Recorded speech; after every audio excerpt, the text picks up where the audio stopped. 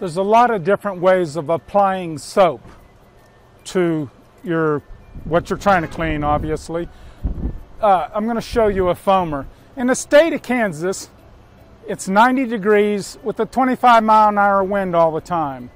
And if we try to wash too big of areas, 2 rules about soap. Always start at the bottom and go up, and do not let the soap dry.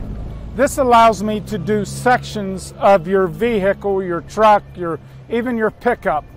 And it also, because it foams it on, it gives me dwell time. Dwell time both for cleaning, and if we like to brush, it gives me the ability to have foam soap on there to brush. So merely it's going to clip onto your quick coupler on the end of your nozzle.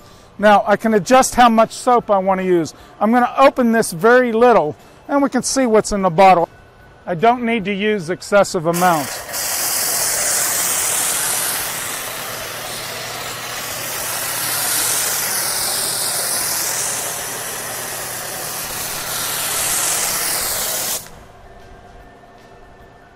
I take a 5-gallon pail of soap, if that's what we're using, and I add it to the pail so I can have the pail sitting here and it's easy to fill, and it becomes even more of a useful tool.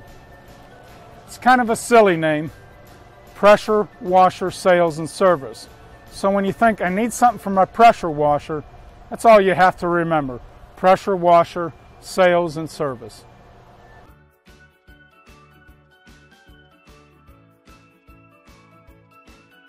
Pressure washer sales and service, Wichita, Kansas.